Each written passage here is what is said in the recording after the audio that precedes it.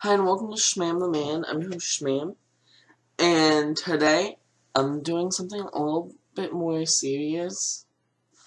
Usually my Shmam the Man videos are typically lighthearted, but this one isn't. So this is Shmam the Man, how to save a life using an Epipen. And there's also going to be an unboxing and demonstration. So when you first see an Epipen, it'll be on a box, and it says Epipen.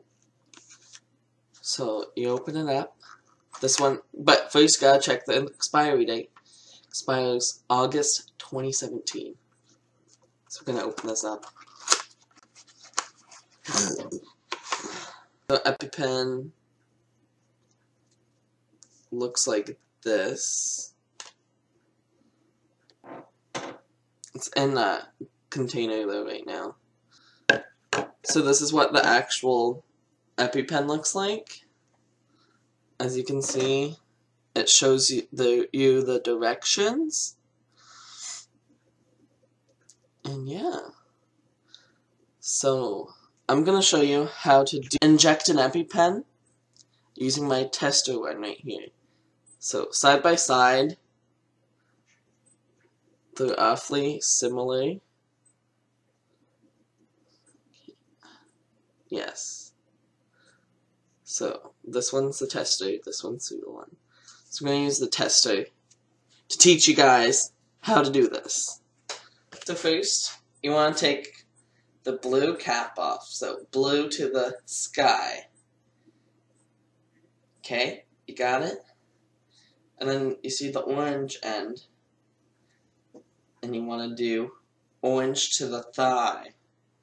Okay? Orange to the thigh. You want to leave it in there for a couple seconds to make sure all of the medicine stuff goes into you. So for several seconds you want to leave it in there, and then you take it out. And they're one-time use only, so you don't want to be reusing them, kids. So yeah, that is how to use an Epipen. It's just that easy. So if someone is having an allergic reaction and you don't know what to do, see if they have an Epipen, and you want to inject them in the thigh with the orange end, but first you want to take the blue cap off. So remember, blue to the sky, orange to the thigh.